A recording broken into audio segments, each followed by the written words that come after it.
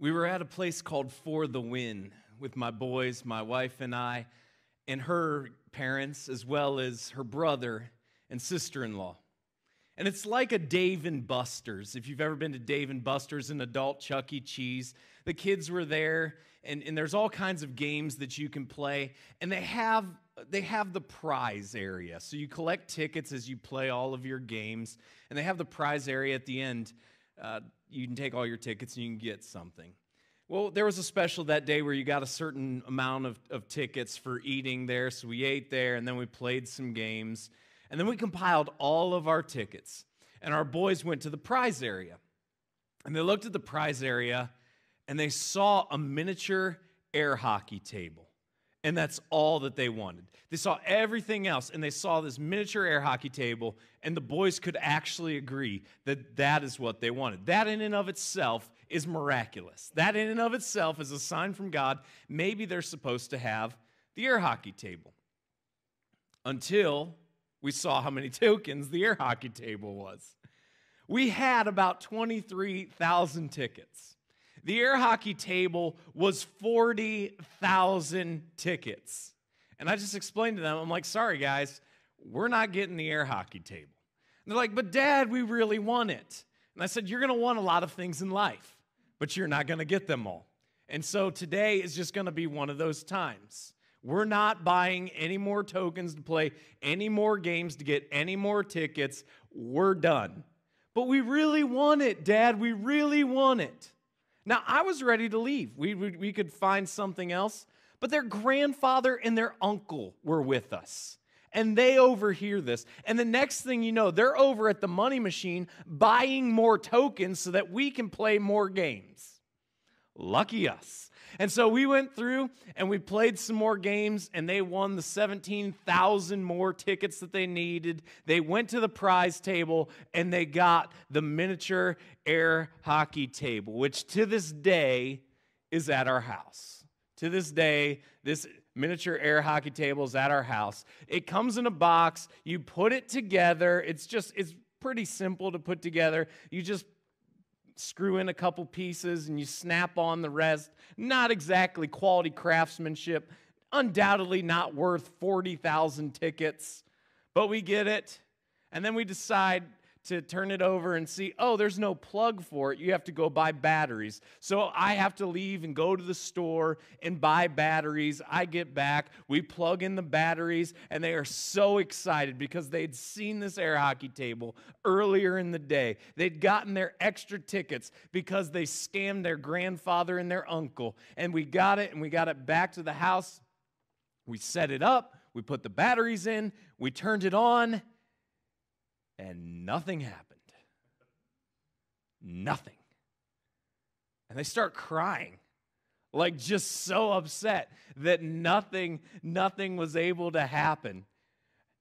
And so I went back to For the Win with a broken air hockey table. I went back to the prize table and said, hey, we won this earlier today and it's not working. Can we get another one? And they were great about it. They swapped it out. I bring it back, we set it up, we put in new batteries, we turn it on, and nothing works. Nothing works. So at this point in time, one of my family members, who shall remain nameless, says, are you sure you got the right batteries, Brian? Yes, I can read, thank you. Maybe just go try another kind of battery. Okay, great. Why don't I do that? Why don't I go back to the store and buy a battery that the directions say it doesn't take and see if those batteries will fit in the bottom of the game and see if that will power on the game? And they said, yeah, why don't you do that? Like, there's just some battles you just don't fight. And so we went back to the store and we tried even different batteries. But we had the same result. We had the same result. Nothing would power this up. And what my boys learned in that process is that there is a key component sometimes to games. There's a key component sometimes to games. It doesn't matter how excited you are to play the game. It doesn't matter how much fun it looks like. There is a key component, in this case, batteries. And if you can't get any power, you can't get the air to function in this game. And when there's no power, the game is worthless and it's meaningless. There's a key component in our lives that if we do not possess this, as followers of Jesus, we're basically told our lives are lived without meaning. And that's what we're going to look at today as we look at 1 Corinthians 13. So if you have your phones or your tablets and you're not streaming on them, feel free to follow along on our event on the Bible app. It's a great resource. We recommend that you download it and utilize it in your day-to-day life. It's a great resource. It's available totally free in the App Store. Just type in Bible, and you can find it there. Within that app, there's a feature called Events, and you can follow along with us as we dive into 1 Corinthians chapter 13 this morning, starting verse 1, where we read these words. If I speak in the tongues of men and angels, but have not love, I am a noisy gong or a clanging cymbal. If I'm the most well-spoken, articulate person, that people just flock to come and to listen to, that people love to hear me speak. And many politicians have gotten where they are in their career because they possess this ability. Many celebrities have gotten to where they are in their career because they are able to do this. He says, if I can speak with the best of them, if I can communicate in the language of heaven, if I can communicate in a supernatural way, in a language of heaven, but if I don't have love, then everything I say is ear-piercing. It's ear-piercing. It doesn't matter that I'm the most articulate person in the world. It doesn't matter that I can communicate in heaven's language. If love does not radiate in my life, then I'm ear-piercing. And he continues, and if I have prophetic powers and understand all mysteries and all knowledge, and if I have all faith so as to remove mountains but have not love, I am nothing. He says, if I have visions from God himself, if God himself supernaturally gives me visions, if I understand every prophecy, if I understand every mystery, if I understand every conspiracy this world has ever known, if I can understand things of God and things of this world that nobody else can understand, and if I watch God do incredible things, not only around me, but also through me. If I watch God work and move around me and through me, but I do not possess love, I'm nothing. I'm nothing. It doesn't matter what abilities I have. It doesn't matter the cool things that I've seen God do. I am nothing if I am not driven by love. And then just to hammer the point home, because he wants you to really understand how vital this is, he says this, if I give away all I have, and if I deliver up my body to be burned, but have not love, I gain nothing. I gain nothing. If I give away everything, if I am the most generous person this world has ever seen, I give it all away. I just give it all away. People celebrate when they hear about it. There are wings of hospitals that are named after my generosity. There are foundations that are founded. There are scholarships. You name it. If I give away everything that I have earned, I give that all away. If I die the worst possible death for you, if I am willing to lay down my life and to die the worst possible death that I could possibly think of for you, but I do so without love, but if love is not the hallmark of my life, if love does not define me and who I am, I've done it all in vain. I've done it all in vain. All that generosity, all that sacrifice, all the gifting that God has given me, all the knowledge that I've obtained, all the words that I have spoken, if love is not what drives me at my core, it's worthless. I am nothing, and I have entirely missed the point. As people who follow Jesus, love is not optional. We don't get the choice. We don't get to choose whether or not we want to love each other. We don't get to choose. This is the point. That as people who follow Jesus, we are compelled to love. And the scary thing is that we can do incredible things. We can do incredible things for God. We can be great people. We can be generous people. We can be really knowledgeable people. We can be articulate people. We can be all of these things, he says. And we can do it all without being driven by love. And if that's true of us, then what we do is empty. And it doesn't ultimately matter. Now, we're about to get to some of the most famous verses in all of the Bible. Undoubtedly, if you've been to a wedding, you've heard them numerous times. You've heard them read. You've heard them discussed. It's like getting on the airline and they give you the safety briefing that you've already got the noise-canceling headphones on for because you've heard it a million times. It doesn't even factor in with you anymore. And this could be true of what we're about to read. So I just want to caution you, don't miss this. Don't gloss over it because you've heard it so many times. Understand that there is something that needs to be conveyed to us about the verses that we're about to read, which define for us what love is and what love is not. And that these are really important. So even though you've heard them hundreds or thousands of times in your life, just don't allow them to become white noise, but really factor in what these verses are saying. Love is patient and kind. Love does not envy or boast. It is not arrogant or rude. It does not insist on its own way. It is not irritable or resentful. It does not rejoice at wrongdoing, but rejoices with the truth. Love bears all things, believes all things, hopes all things, endures all things. So I have 6 questions that I want you first to think through in your life. I have 6 questions that I want you first to think through in your life.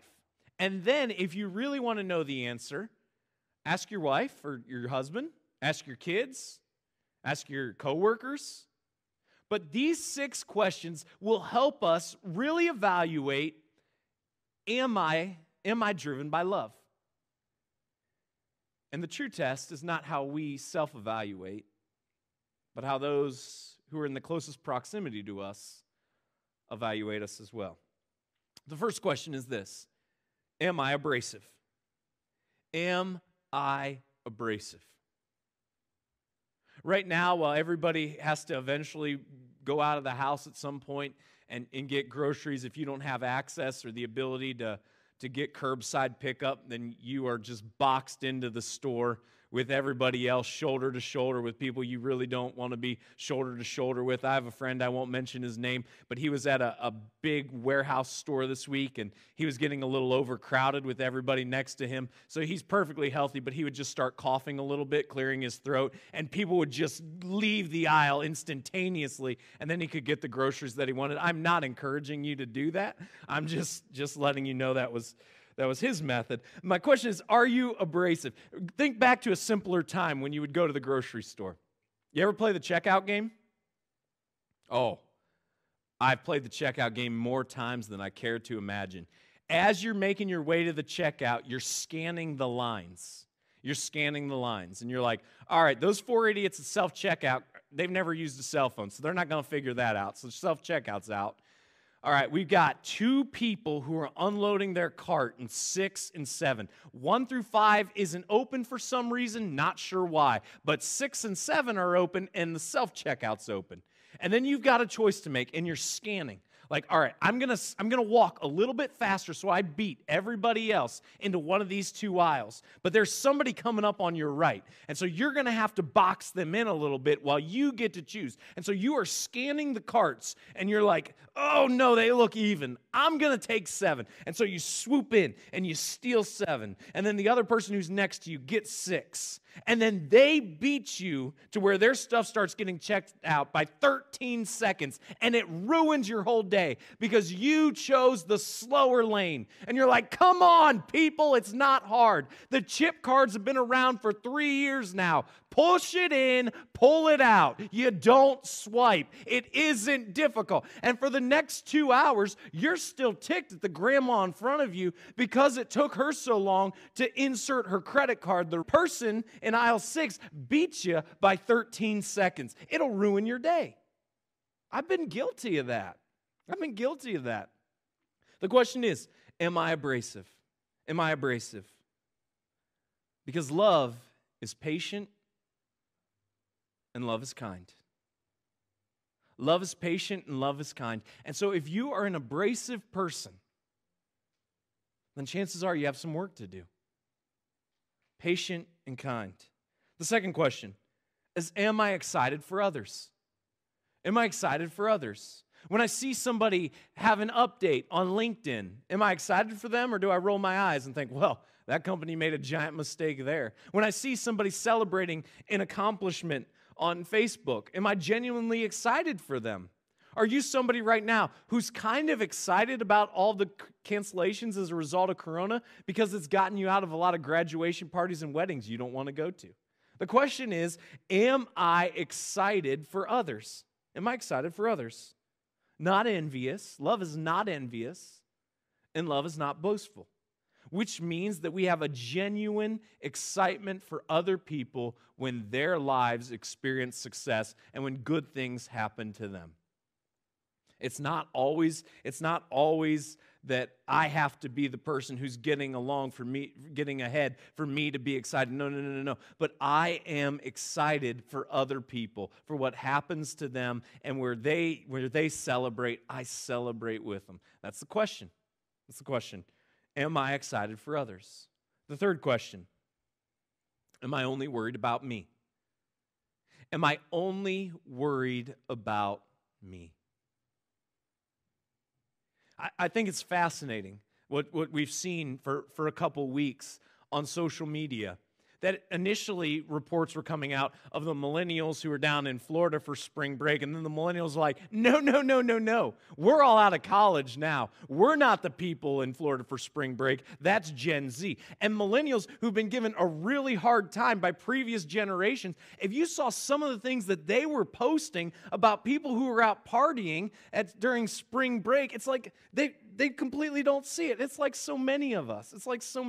When we're the people being criticized, we hate it. And we're like, no, that's not fair. Don't say that about me. How dare you? But when we're the ones offering the critique, all of a sudden that sensitivity's out the window. And so the millennials who were being ganged up on for a really long time by previous generations just let that all air out at Generation Z, who is down partying for spring break. The question is, am I only worried about me?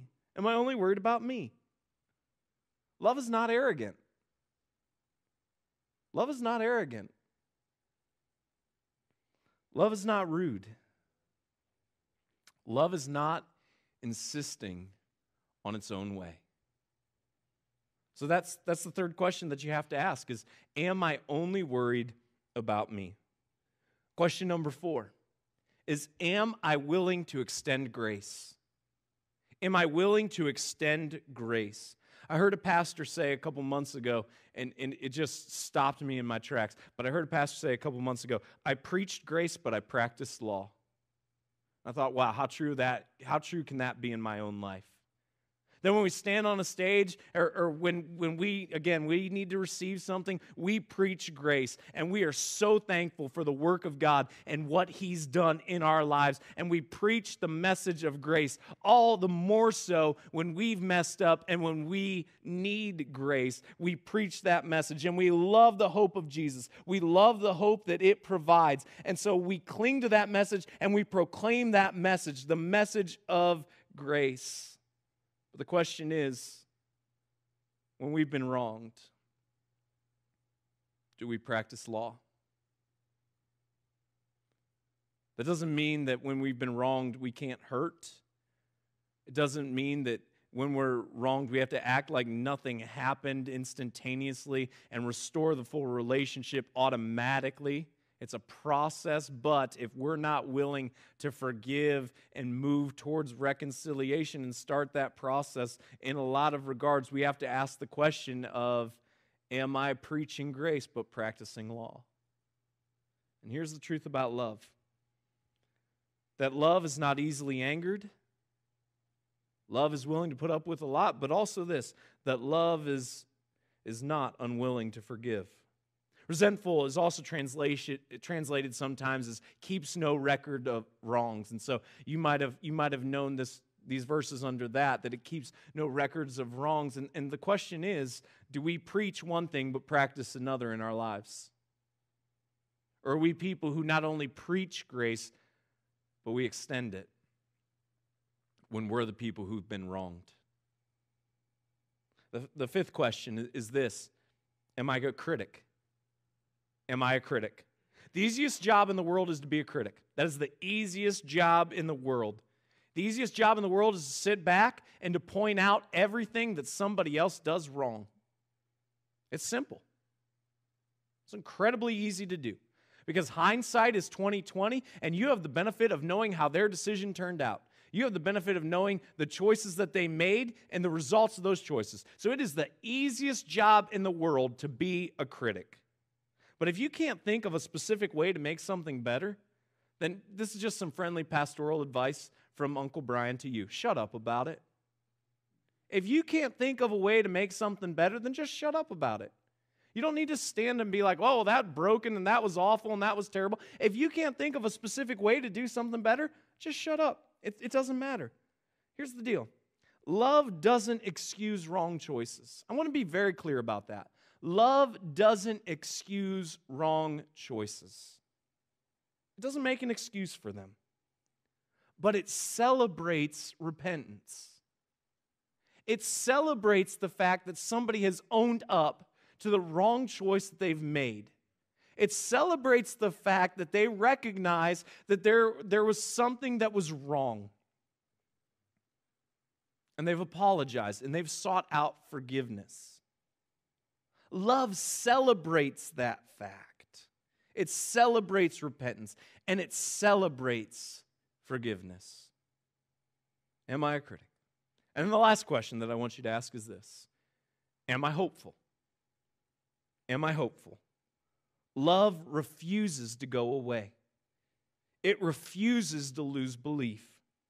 It never gives up, and it stands the test of time.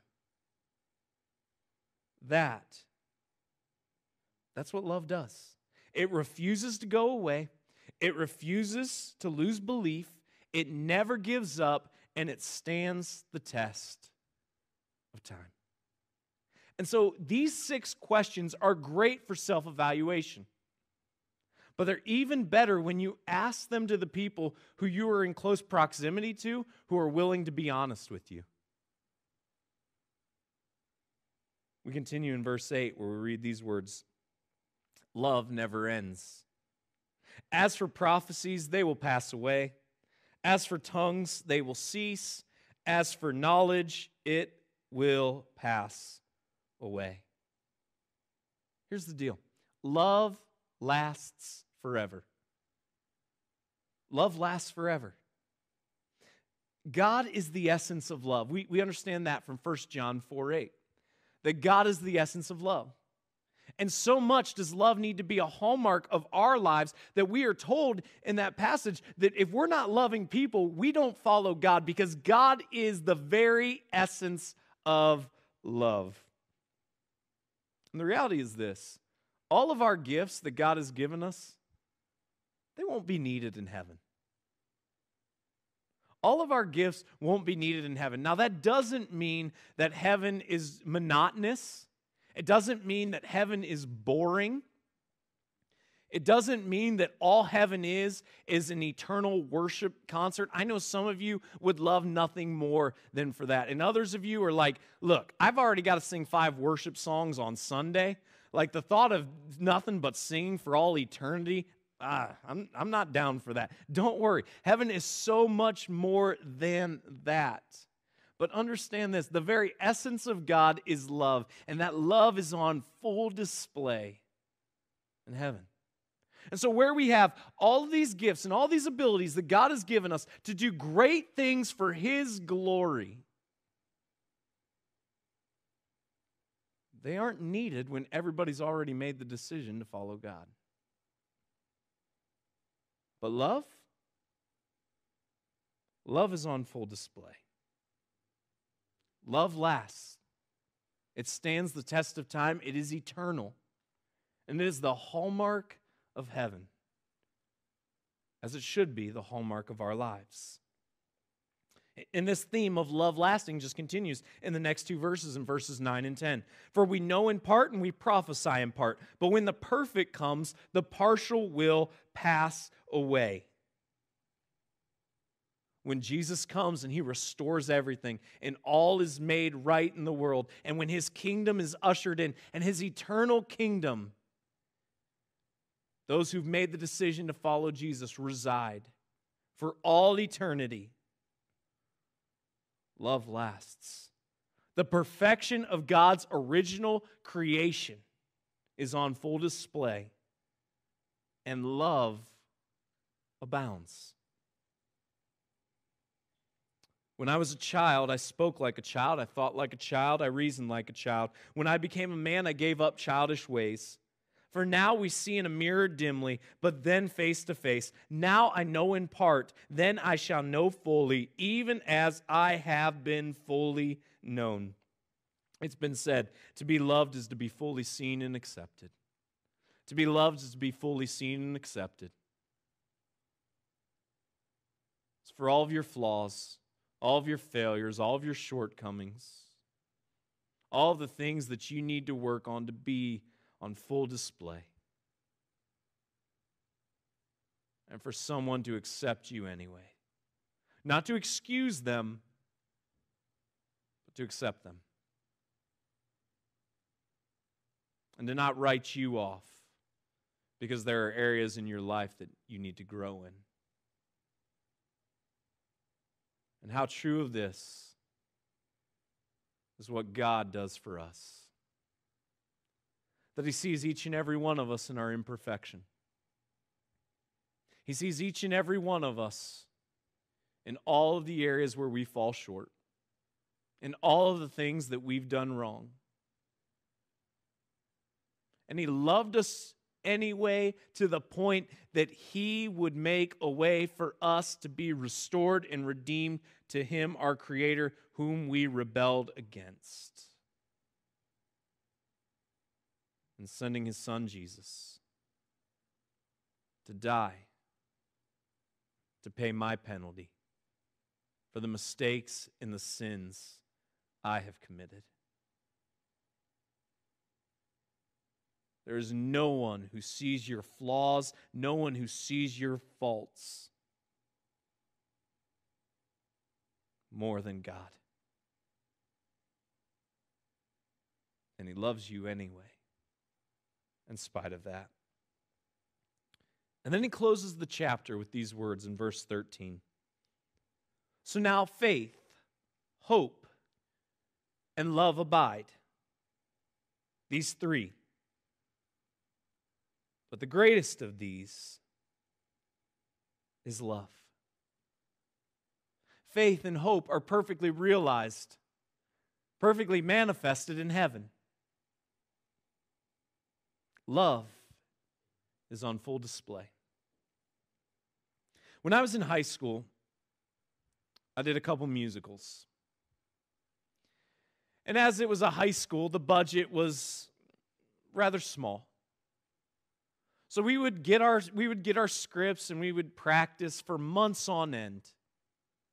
And then only a couple days before the show would we have costumes.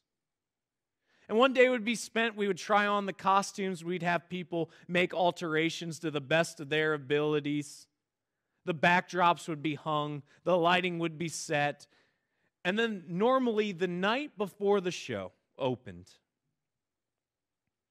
we would all arrive, get into full makeup, get into the costumes, and go out and perform a show to an empty auditorium. Now, if you've ever performed a show into an empty auditorium, you understand there's some challenges. There's some factors at play that if there's a joke in the script, you don't know how well the joke's going to land because there isn't an audience. You get a pretty good timing for things, but you're unsure about applause and just some minor other factors. But the point of the dress rehearsal is to run through everything like it's the performance to your best ability, even though the real thing is a day away. Followers of Jesus, our lives are the dress rehearsal of love.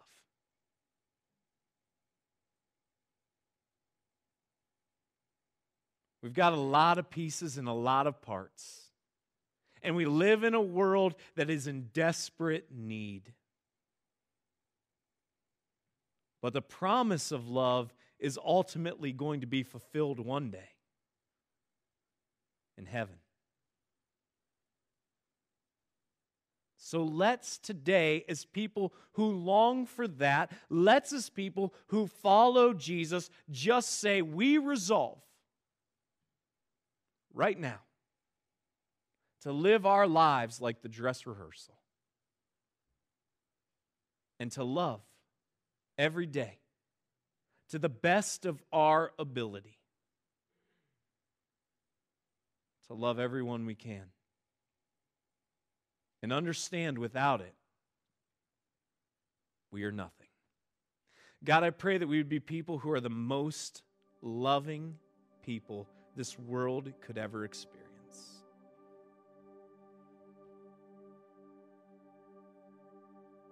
I pray that we would be people who are patient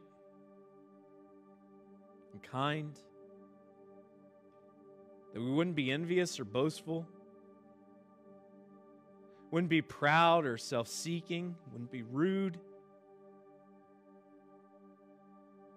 that we wouldn't keep records of wrongs, that we would rejoice in repentance, we'd be quick to forgive, and that we would never lose hope.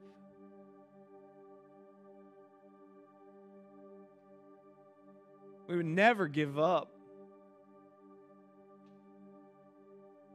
That we would endure. And God, our prayer is that through those things,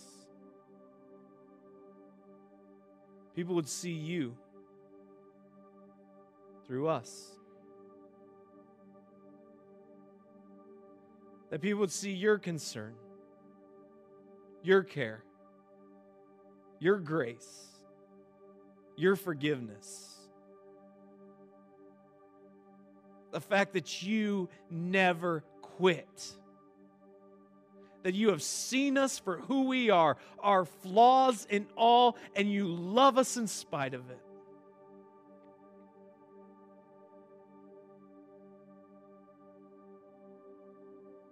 Let love radiate in our lives. We ask in Jesus' name.